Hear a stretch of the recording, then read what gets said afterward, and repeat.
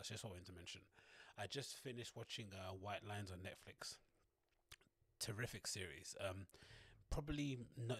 It's not gonna win, an Emmy or anything, or a Golden Globe or whatever prizes they give the TV show. It's not gonna do that. Don't get me wrong. But if you don't mind watching a 10 episode series that probably should have been 8 episodes, about about this up and coming DJ who basically goes to find himself in Ibiza, and his sister then goes to try and trace his last steps because it then is reported that he went missing, and then they find out that he was died basically. But you know that through a trailer. I'm not spoiling anything, so don't worry.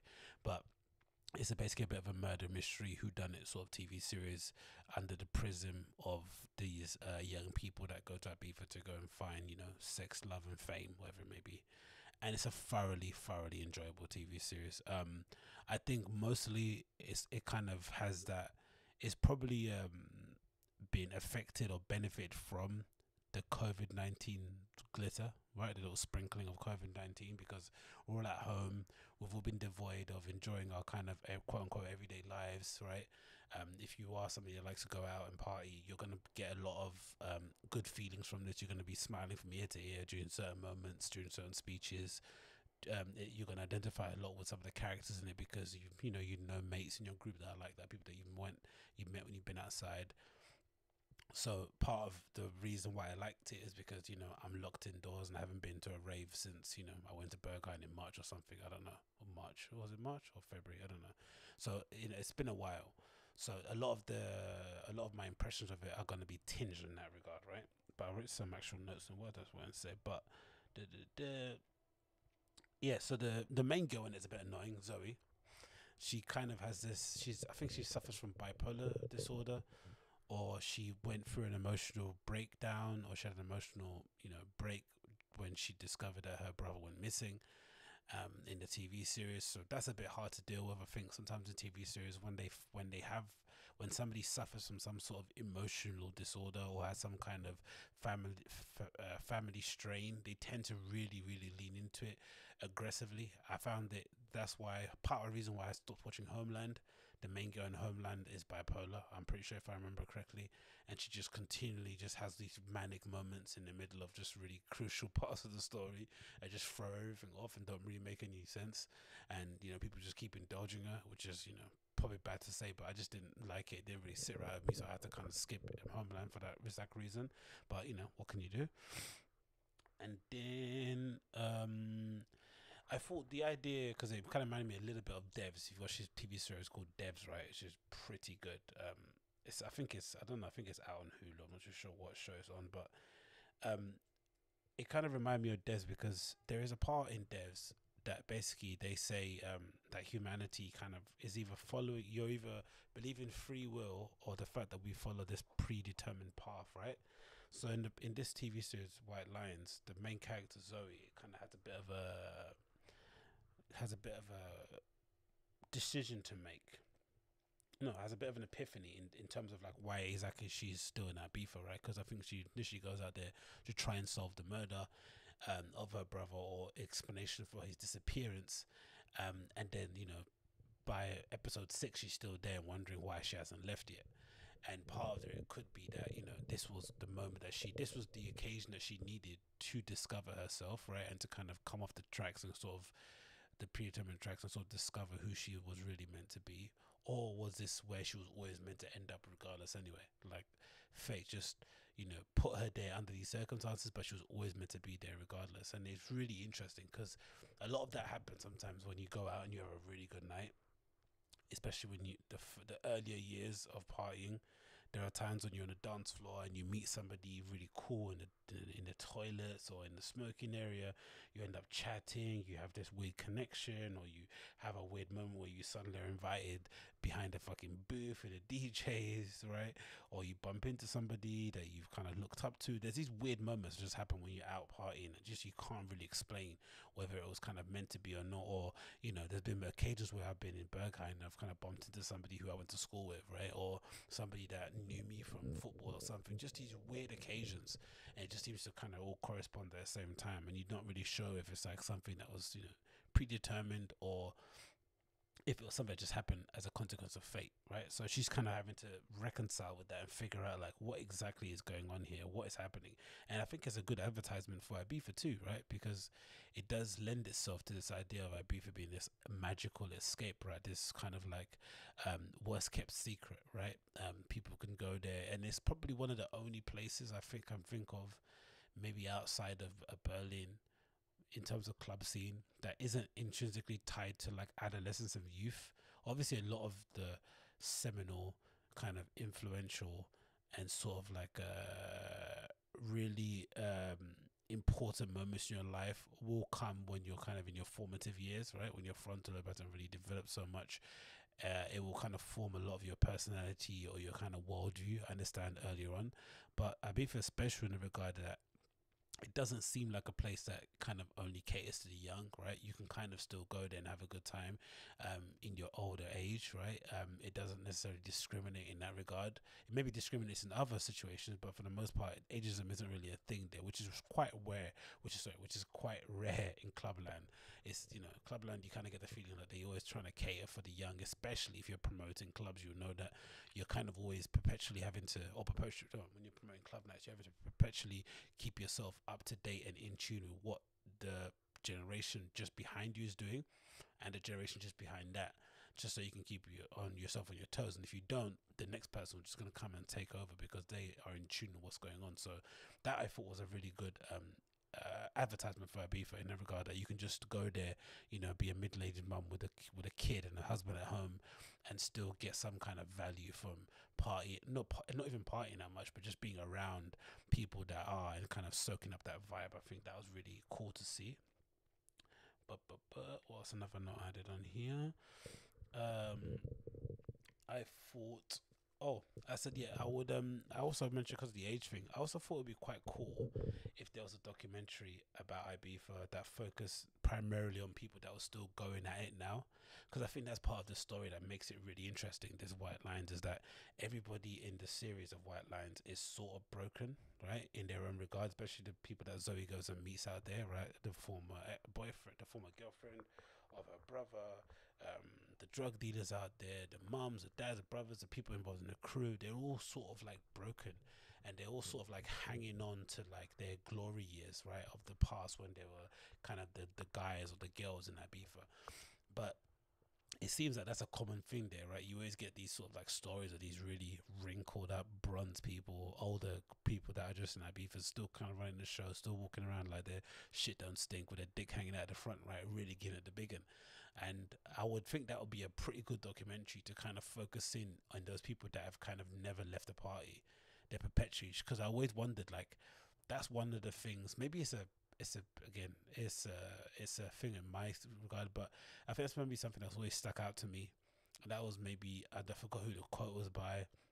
It might have been like something like a Dame Dash, I think, where he said something along the lines of like, you know, he never wanted to be the old guy in the club, right? He always wanted to have an exit plan, a route out, or something other than being in front of the camera or being a dancing man next to the rapper, so that if he is in a club, people can see him differently, right? You don't want to always try and be competing with the new hip kids out there, especially imagine nowadays in hip hop, trying to compete with kids in the club now who are doing all those fucking crazy dances and have fucking colorful dreadlocks on and cool Jordans. Like, you're just not going to be able to really match them in any way, shape, or regard. You'd rather come in there and be like the owner of the club, right, or the manager of the said kids. That might work, but to actually be on the front line, fist bumping and stuff, or fist pumping, isn't going to work.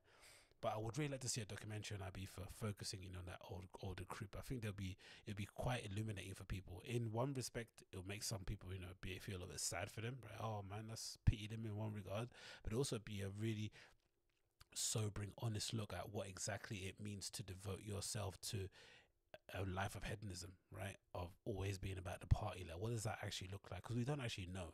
Because sometimes, you know, we can start being in the rave, we can start being in the party, but then things change, innit, right? You end up hooking up with somebody that probably isn't that well enamored with the club lifestyle. You maybe move to another location, something happens with your family, things change, innit? So it's not necessarily, not everyone has the benefit of being able to operate within nightlife for the rest of their life. It doesn't necessarily happen that way unless you're kind of one of the fortunate people who's able to kind of, work your way into working with a hospitality group. You maybe signed up and you worked with an agency. You've got a booking platform that you use. You've got a record label. You manage artists. There's ways that you can get in it, but not everyone is able to do it. If you're a punter, you just go to raves until you kind of get bored.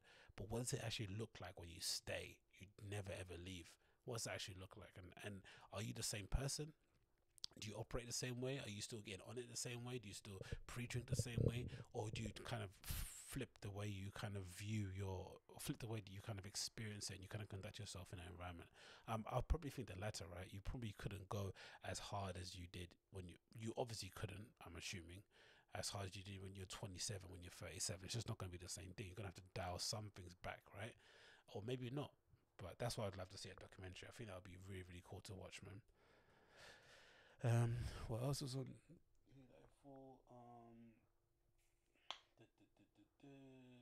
Oh yeah, I liked seeing that. That was a good one. I liked seeing what I write here. I liked seeing the depiction of Ibiza's escapism, hedonism, and downright craziness. I think they did that really well. Maybe because of the characters involved, they all kind of represents different faces of Ibiza or different faces of clubland, like nightlife. They were able to kind of show you that, because I think that's probably my one benefit. One thing that I say is always a kind of a positive of a place like Berlin is that on most kind of great places that have good club scenes is that you can go there and in a city where most of I mean, right, you can go there in that city and essentially you would have no, you should have a great city with great clubs. You should have no idea that that kind of seedy environment exists unless you want to go there. It shouldn't be in your face, right? It just exist, right? You should just be able to kind of, if you want to go to Berlin and just have a good time going to galleries and popping into cool restaurants and record stores, you can do that without never knowing about where these kind of seedy, under the bridge sort of like dark room clubs are. And I think that's the beauty of a place like Ibiza, what it looks like. You can there's so many different parts to it, right? Whether there's the kind of woo-woo yoga sort of like spiritual side of it, whether there's a kind of veganism side of it, whether there's a party side of it, whether there's a kind of agricultural side of it, whether there's the family, family ties side of it, obviously the food. There's loads of different aspects of it that you can explore that will not necessarily lead you to Clubland, but that's like an added bonus onto it. And I think that's one of the beauties of it, because people live there, people make careers there, they raise families there, they meet life partners there, so there's obviously a part of that island that is special in that regard. But I think they did a really good way of representing those kind of different facets of the three different phases, right? Escapism, hedonism, and just plain old craziness I was going to say. Yeah. And then the other thing that I thought was interesting was I thought the club scenes look quite authentic for the most part. They captured the vibe really well. I think with movies or with TV series, my kind of thinking of club scenes is that they usually was a bit naff, especially once you find out that when they film club scenes, from what I've heard, they usually film them with no actual volume in the club. There's no actually nothing playing. They film them silent and then they kind of dub the music over, or they play it really really low, like a music video, right? You'd see music, but that's sometimes music videos they have a really loud beats by Dre Pill or something in the background, whilst they kind of sync up the sort of like, I guess, the lips with the music later on in the editing.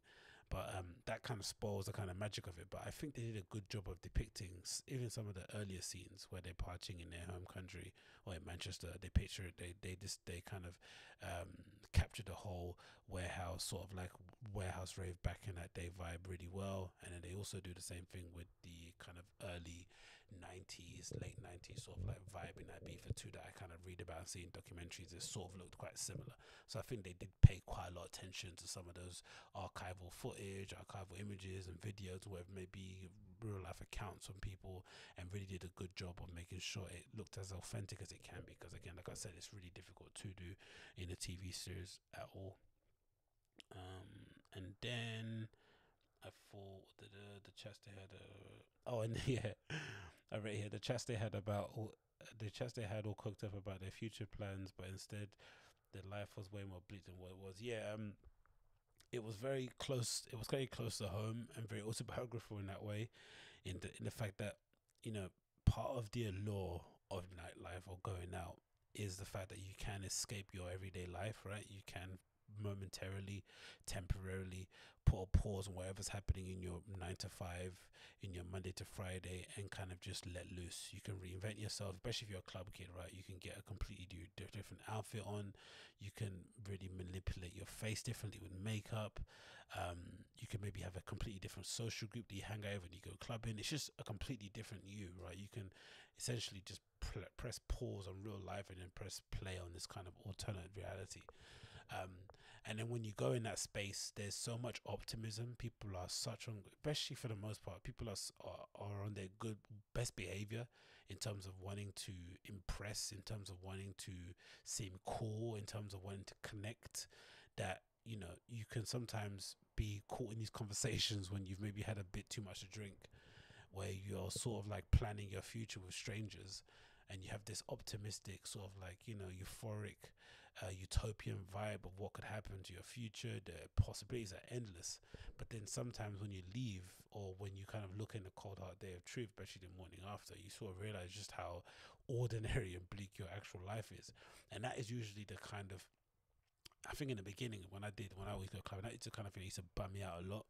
But then part of the thing that used to really, but what really saved me, or what kind of allowed me to kind of put that thinking to the side, oddly enough, was when I started getting involved in the startup industry, right? When I first read like the 4 Hour Work Week, and I started to read about some of these other founders of companies, right? Mark Zuckerberg of Facebook, Jack Dorsey of Twitter, you know, Jeff Bezos of Amazon. You start to read their accounts and where they come from, their backgrounds, all these other, you know, Silicon Valley, Y Combinator. You start to find out all these amazing people that are actually changing the fabric of life as we know it, right?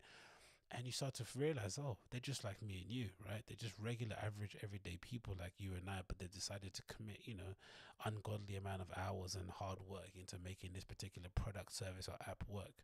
And that kind of allowed me to think, okay, even though these conversations in nightclubs can be a bit mindless, they can be a bit nonsensical, you can sometimes think you are, you know, way better than what you actually are.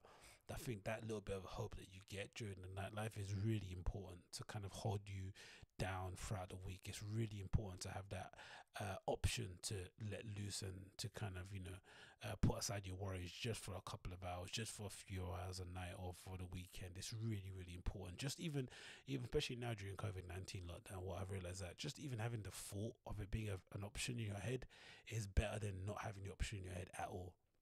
It does a lot to your mental psyche. I want to say it does, because that's probably explains a lot why the kind of working class kind of crew that populate those sort of like tech house nights are so loyal, and they're so fucking, you know, on it and ready to go for these parties, because they really do treat those raves, those festivals, those club nights as their one moment, as their couple of occasions a year, or whatever it may be, to actually let loose and enjoy. So I think a lot of the people that are a bit cynical and, you know, maybe take the music too seriously, or maybe have the luxury of working in a career that allows them to sort of work and be on a laptop, you don't necessarily see that. But I think a lot of that, thinking about it, watching Ibiza, it does explain a lot of the, you know, the appeal of those kind of like, you know, I don't know, Patrick Topings or those kind of Michael Bibi sort of people, right? Who have this really committed, hardcore group of fans, especially, and I would say mostly working class people who love their tech house and really, really get on it once they get out there and party in that space, because they don't necessarily take it for granted, right? These moments to them are very precious, and I'm sure some of these people have met, you know, some of their closest friends, or, you know, formed some great relationship with people when they're out in these places. So I think that was a really, really good thing that they did in the series, man. I really, really enjoyed it, as you can tell me blabbing on about this. What else did I say on the list here?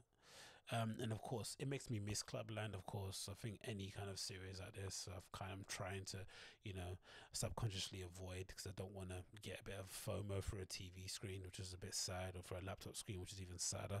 But yeah, it does make me miss Clubland. It does make me miss, you know, just the mindless conversations that you have, the energy, the vibe, the sound, the smell.